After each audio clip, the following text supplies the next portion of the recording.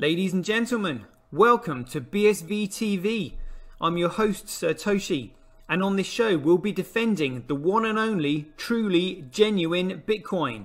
The Bitcoin that Satoshi Nakamoto designed in his white paper as a peer-to-peer electronic cash system for the world. Let's get the disclaimers out of the way. So all the statements that you hear on this show are opinion and must only ever be taken as opinion. They are never to be taken as any form of advice, family, financial, sexual or otherwise. And on that note, let's sit back, relax, have some fun and enjoy the show. Get paid for your content in Bitcoin and set your own fee on Streamanity. Yeah, I'm not surprised I wasn't asked why I'm convinced Craig is Satoshi. I posted on Reddit. He signed in my presence using the private key from block number one, the very first mined Bitcoin block. On a computer that I'm convinced had not been tampered with, on software I'm convinced that had not been tampered with, a message of my choosing. At InChain, we've just funded a number of universities doing, so far, a test up to 1 gigabyte because it validates what we've already done independently. We've tested up to 380 gigabyte blocks. We've tested 1 million transactions a second and transaction sizes up to 20 megabytes. Super complex scripts. Basically ones that can run operating systems. That's basically all of global commerce times about 50. On top of that, we can have complex scripts. On top of that, we can scale each of those transactions 1,000 times, which effectively means about 1 billion transactions per second, which means we can then have all derivatives, all complex trades. That means high frequency trading. It means everything that happens globally. Is the market that effectively BSV is going for, is that global e-commerce, which is currently valued at $29 trillion? No, that's too small. Buy and sell Bitcoin instantly at bsvgravity.com. And you can now book and pay for your winter holiday at skibsv.com.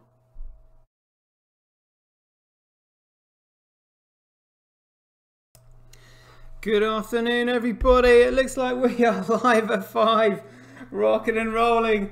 Always just managed to scrape in and get these shows done on time. Love it when a plan comes together.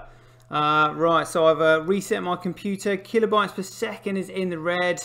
So if anybody is having trouble viewing this, I do apologise. I guess it's just the amount of data that Twitch uses due to the resolution, but we'll carry on and see how it goes. Joshua Arrow in the house, great stuff. All right, so the reason we broadcast on Twitch is because YouTube have already taken down 2 of my channels. Then they prevented me from editing my shows. Then they were deleting episodes, and I was just like, you know what, this is absolutely insane. So now we broadcast live on Twitch, put the trailer up on YouTube, and then broadcast or upload the full episode onto Streamanity. So rock and roll. Let's just get into it for any newbies that haven't seen my show before, because I'm expecting a huge influx of people very soon coming to my show asking the obvious question: what is Bitcoin SV? Well, the narrative I'm going to stick with is that it's just Bitcoin. That's it. So Bitcoin started at the Genesis block, and the reason that Bitcoin was started is because we, the human race, need a commodity money. A commodity money is so important because a commodity money is something that is common to everyone. There is no single central point of authority that can print it and either say yes or no. It's effectively like a socialist state. And to show you how important it is, let me just type in here. We go Wikipedia 1933 gold. See what this comes up with. This is the one we're after. This was the poster issued by the United States government in 1933, demanding that everybody give them their gold. Can you imagine? I mean, so So maybe back in the day you could probably, you know, blind people by saying, well, you know, it's good for your country to give your gold to the Federal Reserve because you're not using it for anything. It's just sat in your sat in your safety deposit box or in your vault. What you want to do is you want to give it to us for the benefit of your country. Can you imagine them saying this about Bitcoin? They're just like, yeah, so what you want to do now is you want to give us your Bitcoin for the good of your country. People would be like, hold on a minute. You see, initially the dollar was backed by gold. So it was gold that gave the dollar a price. Whereas now it's the dollar that gives Bitcoin a price. So Bitcoin is effectively built on top of the fiat currencies. So therefore, any government has got absolutely no right whatsoever to ask you to hand over your Bitcoin to them for the sake of your country, because you can see the fiat amount in front of your eyes. And it's like, hold on a minute, something isn't right here. This stinks. You're asking me to give you like $25,000, and what do I get in return for that? You know, I want $25 worth back. Whereas they didn't do that with gold. They were just like, yeah, you just got to hand over your gold because if not, it's a $10,000 fine. And it's just like, well, what are you going to do if I don't hand you over my Bitcoin? What? Fine me the amount that I've got in Bitcoin? Yeah, I mean, this is what is so good about Bitcoin. Literally, it has got these scumbags by the short and curlies. These people who have literally been able to print as much as they want and cause as much shit as they want, because they know that when they cause shit, well, you know, money needs to be printed in order to sort this shit out. But you know, now it's a bit like with cancer. There's too much money in treatment to want to find a cure. As with a lot of things. Now there's too much money in causing shit for them not to want to cause shit. Which is why shit happens all the time. Because, wow, just print money, print money, print money. And this is why they do off-balance sheet transactions. I mean, seriously, why on earth, or how on earth, can a federal body get away with doing off-balance sheet transactions? It is absolutely outrageous what they're trying to do. So this is why we need a commodity money, and it's digital as well. Like, everything is digital, but it's now backed by the sovereignty of it's now backed by data sovereignty. It is effectively commoditized data sovereignty. This is why we need a commodity money. So that's why Bitcoin was started.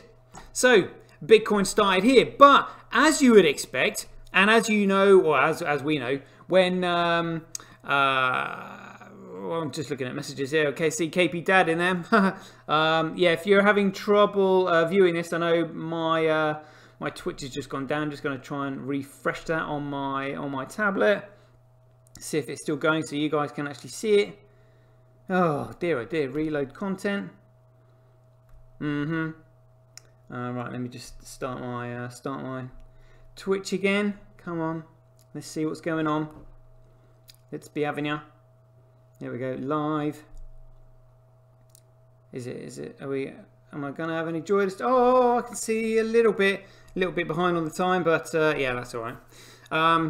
Yeah. So what I was saying was, as we know that whenever a currency or whenever an empire starts to crumble, its currency starts to get debased. And with the fiat currency that we're using, because we don't shave bits off the coin or, you know, debase it by diluting the metal content in it, we just simply inflate it.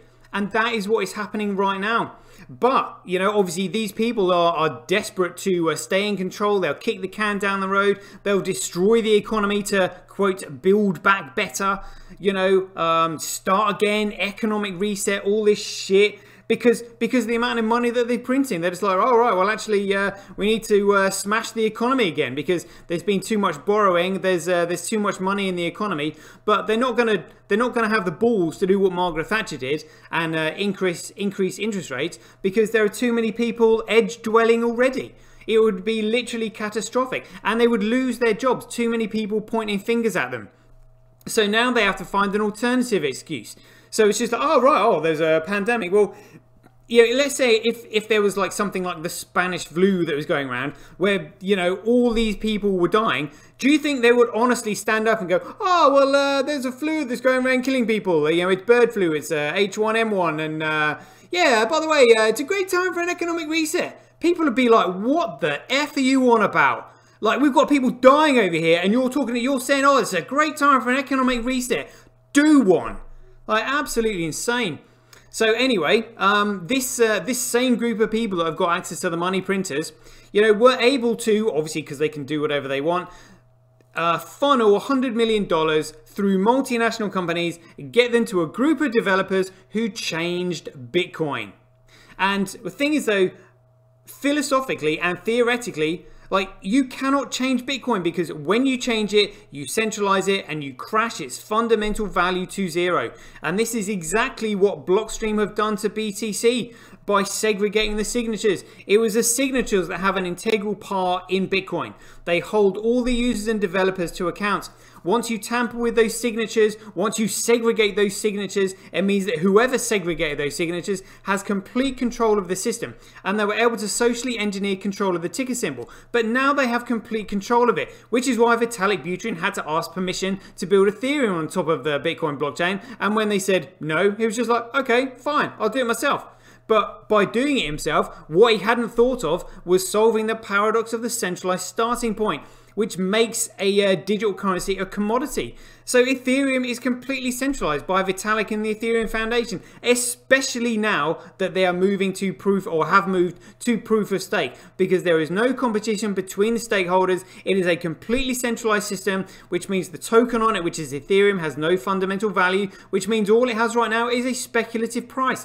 But it just simply means that when knowledge catches up with speculation, the speculative price will soon match its fundamental value at absolute zero. And so for any newbies or skeptics who maybe don't believe that Blockstream do actually control Bitcoin 100%, I've made some fantastic video clips here over the years, as I like collecting these things. And we're going to play just a little snippet from an interview that Samson Mao did on Simon Dictwit. Have a listen to this. Bitcoin was created by the central bankers that enslave you today. It is their scapegoat.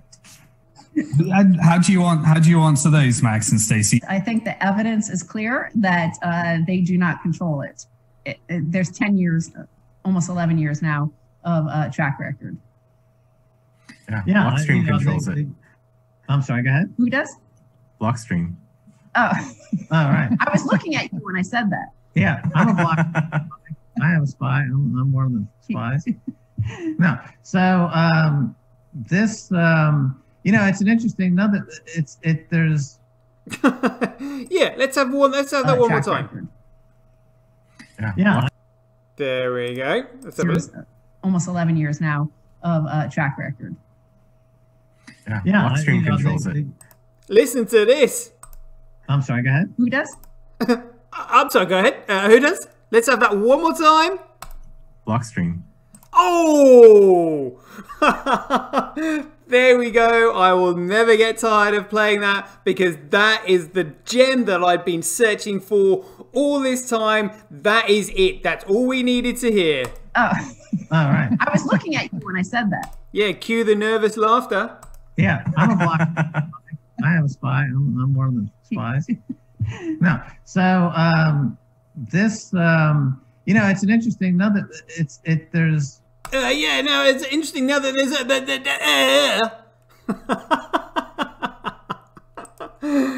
BTC is absolutely 100% controlled by Blockstream. It is not a commodity. It has no value whatsoever. They've purposely prevented it from scaling. They've segregated the signatures. They've told people not to use it. They told people it's a store of value, and now people can't even use it. It's an absolute pile of shit. And then, again, anybody who wants to attack Bitcoin, they know they have to attack the signatures. Because like I said, it's the signatures that are integral to Bitcoin's integrity of being a commodity and neutral money. Which is why Roger Ver and his mates started adding schnorr signatures. And checkpoints. and wanting governance. I mean, it's so ridiculous. They actually want governance. They're like, oh, we need to decide how we get governance. You don't get governance on a neutral digital commodity money. I mean, can you believe it, honestly? These people are, you know, like extremist libertarians, and they're actually going on about governance. Oh, we don't want you to govern us, but we'll govern ourselves. And now we need to argue amongst ourselves about who's going to govern us. It's just so ridiculous. Honestly, shitcoiners, utter shit for brains. So now we're going to have a listen to what Roger Ver said in his interview. And a little reminder here is that if a money is not good for everyone, it is of no value to anyone.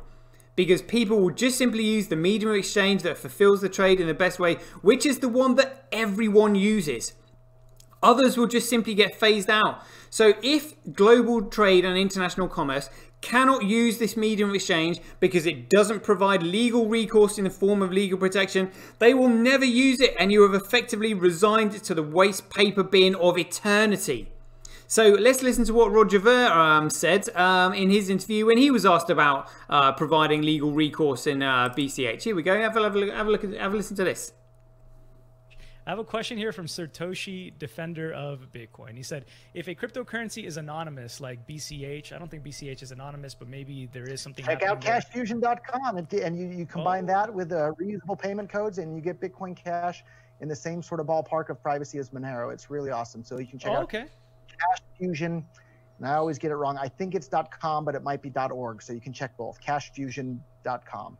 Okay, awesome. So BCH, maybe using Cash Fusion and XMR, if they're anonymous, how can a business get legal recourse against a supplier if the supplier defaults and no proof on the transaction exists because anon?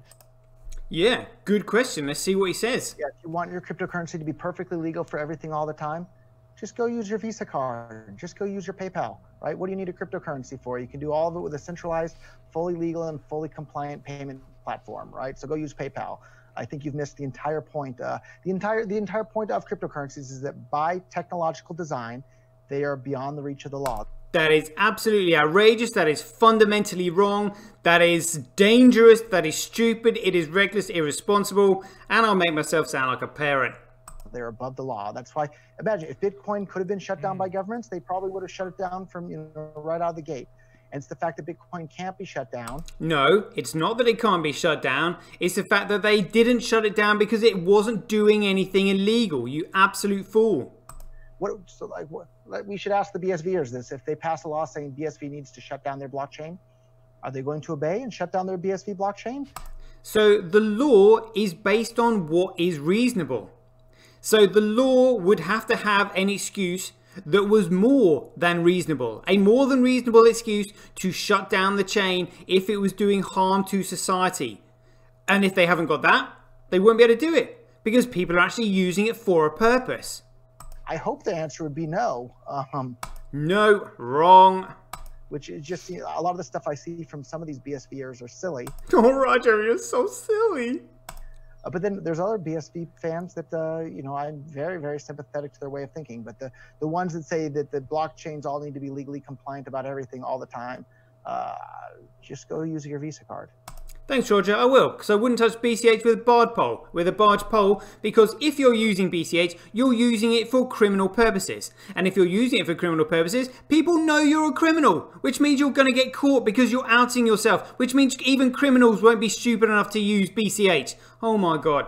And if you wonder why I call it B-Crash, because it's a piece of shit, it's because Roger calls it B-Crash himself. Have a listen. And we're going to really spread Bitcoin Crash across the entire country here in Antigua. There we go. You've heard it here. We've got CoreCoin, which is totally controlled, and B-Crash, which is an absolute piece of shit. Admitted to by both parties. Absolutely outrageous. So here we go. This is the shitcoin, the coin crap market. So I've even drawn pretty pictures for the shitcoiners, for any shitcoiners who are watching this for the first time. And you'll notice that I've added a description of what each of these cryptocurrencies are on the left-hand side. You'll notice all these shitcoins are securities, because securities have absolutely no value as money.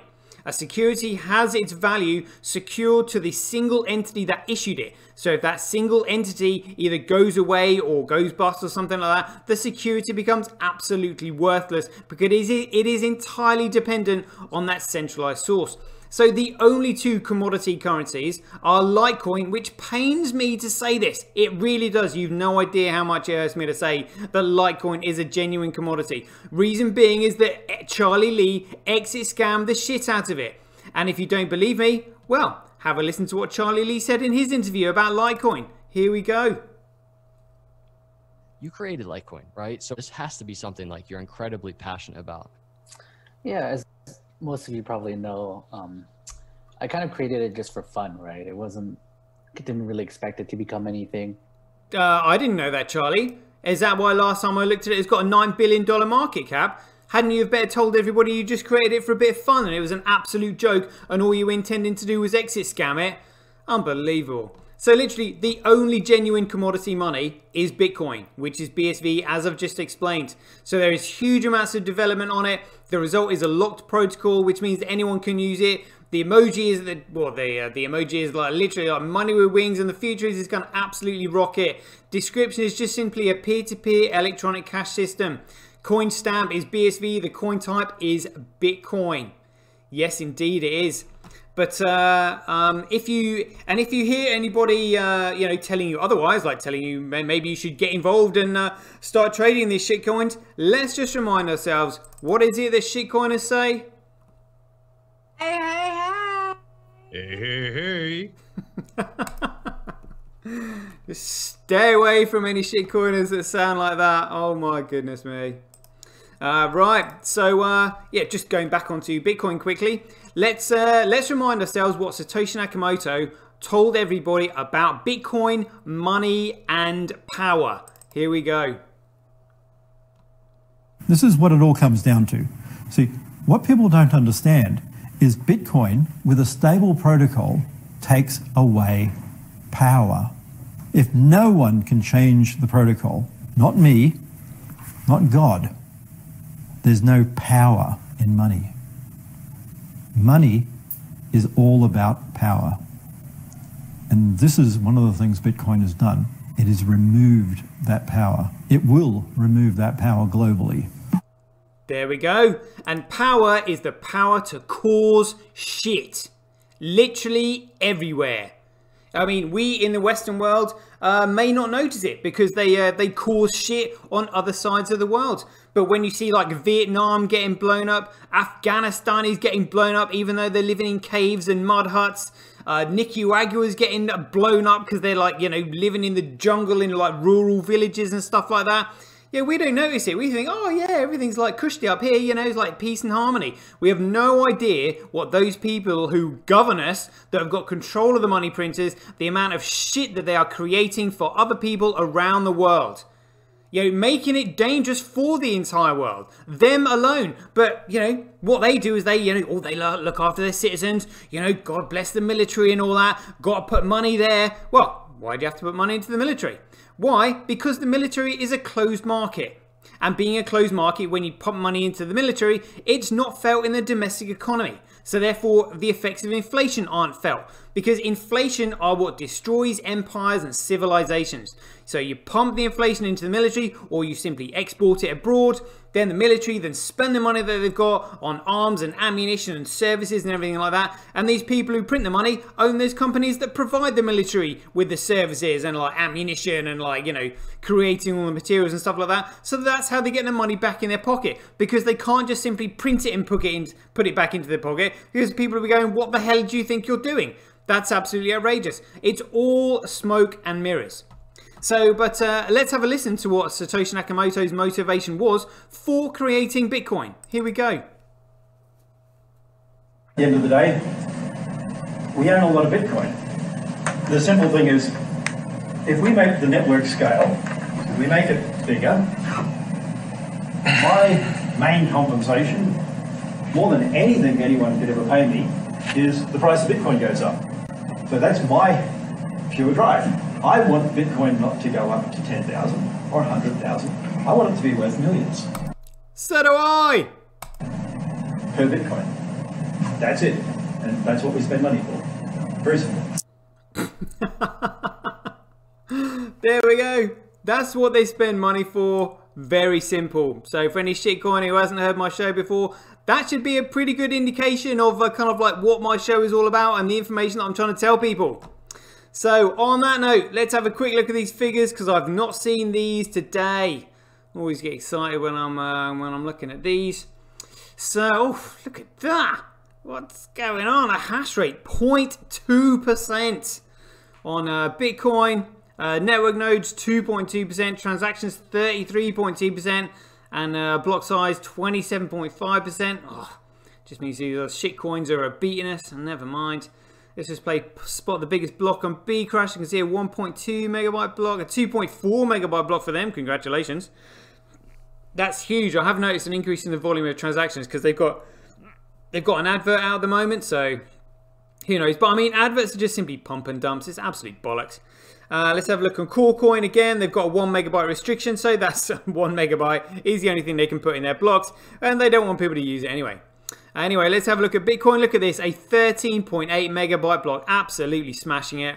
And then 2s and 5s, 1s, 3s. Yeah, like absolutely awesome. But I mean, these are small in comparison to what Bitcoin is actually capable of. So Bitcoin hash rate by network, yeah. Hash rate just simply follows price, which follows value, which follows utility. Proof of work by network, again, CoreCoin Bcrash will literally stop overnight. We got a hash rate by network, Bcrash versus Bitcoin. Proof of work, Bcrash versus Bitcoin. It's 28,000 times cheaper to transact on Bitcoin than CoreCoin because CoreCoin's a piece of shit. It's currently 4.8% more profitable to mine on CoreCoin. Oh, interesting.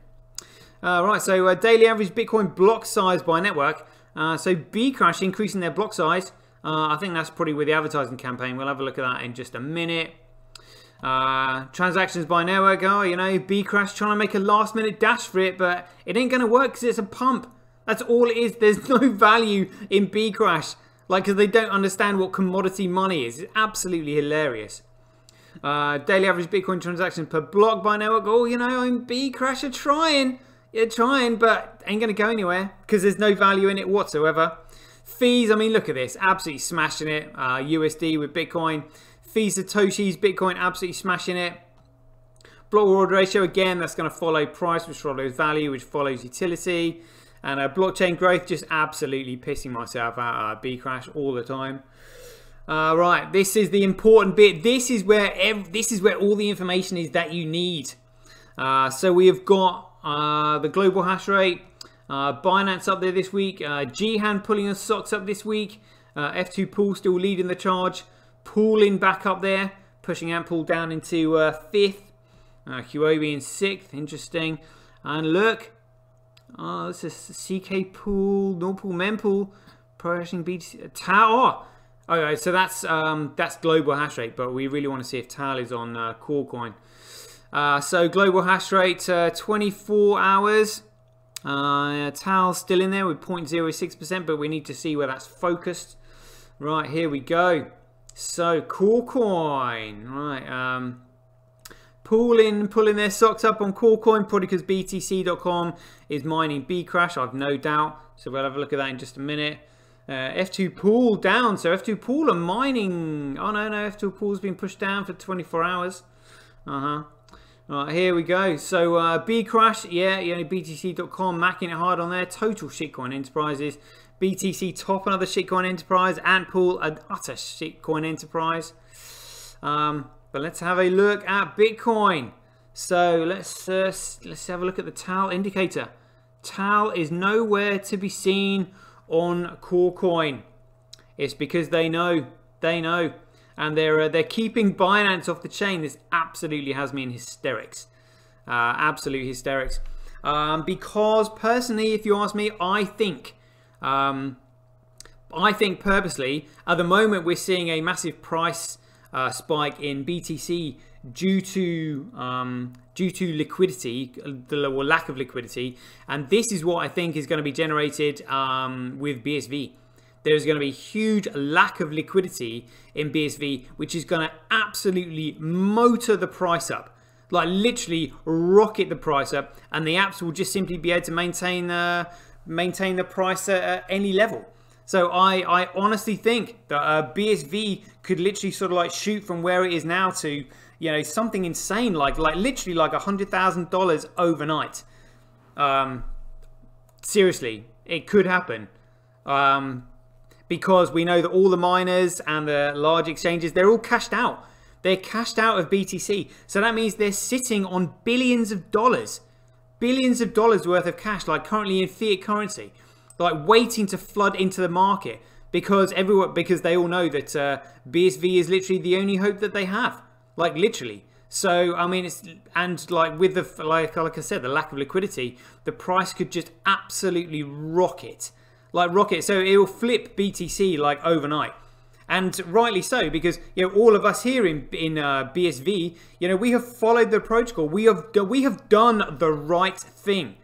You know, like none of us have really been, you know, like dirty traders or anything like that. In fact, to be honest with you, I think dirty traders are going to get shaken out. You know, because they're traders. They'll have like, you know, sell orders and that stuck in on the exchanges, but then the exchanges won't have enough USDT to provide liquidity for them. The exchange will then probably shut down. The price will then rocket. These dirty traders will just simply be stuck. They'll probably lose everything, to be honest with you, because the exchange will go bust. So that will teach all these dirty traders to be trading. Like, it's going to be horrendous for them. Like, do not hold or do not keep your BSV on exchanges. Never. You know, keep it safe on in a BSV wallet. That's honestly the soundest thing I can say. Yeah. So I mean, but you know, dirty traders need to be taken out of the market because they undermine Bitcoin's value, which is its use as cash. Because they're, you know, dirty, selfish traders wanting it for themselves. So yeah, that's an invaluable piece of information there that I've just provided. So let's have a quick look at the chain functioning live in front of our eyes. Here we go. Currently nearly sort of like 3 transactions a second, moving up a little bit. They've been quite low recently. But all these vertical rectangular blocks that we're seeing here are moving along the top of the screen. These are the transactions being recognized by the nodes on the network. Below it are the organizations that are generating the transactions, or should I say the transaction generators. And then on the right, we've got the transaction ID, the input, the output, the type, and the op return. Then below that is the mempool, which is where the transactions go once they're recognized by the nodes on the network. And it is here that the miners and payment processors compete with each other to process the transaction, to build blocks, put them in the block, and then add the block to the blockchain and win the block reward, which is the Coinbase of 6.25 Bitcoin. And down the bottom, we can see all the blocks on the chain. So we can see there's a huge one here. 13.86 megabytes, that was, and in the highlighted block below that we can see the hash, the height, mined by size, date, time, transaction count, and total fees. Total fees in that block currently equaling $12.44.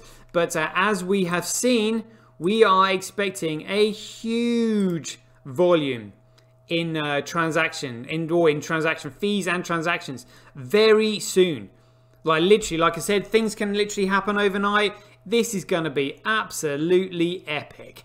Like, absolutely epic. I cannot stress this enough.